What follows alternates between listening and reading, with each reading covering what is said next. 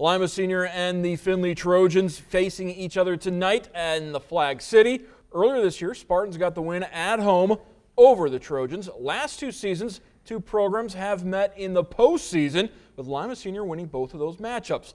If they're going to make it 3 years in a row, they'll both have to make deep runs into the district final, as with the new seeding in place, they are in different sectionals. Lady Spartans 6th seed will play Ashland in Fostoria on the 24th, while Findlay will play Mansfield Senior at Toledo Central Catholic on February the 25th. Earlier today, Spartans announcing they will retire Tammy Williams' number 2 scorer on Tuesday.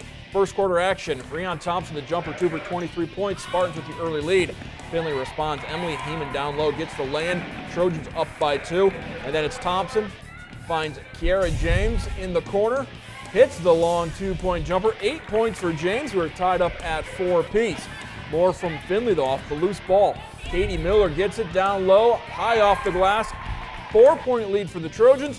Too much from the Spartans. Tip pass to Mara Haynes, lays it in. Lima Senior gets the win over Findlay, 66-53. Essence Cowan, 19 points in the win.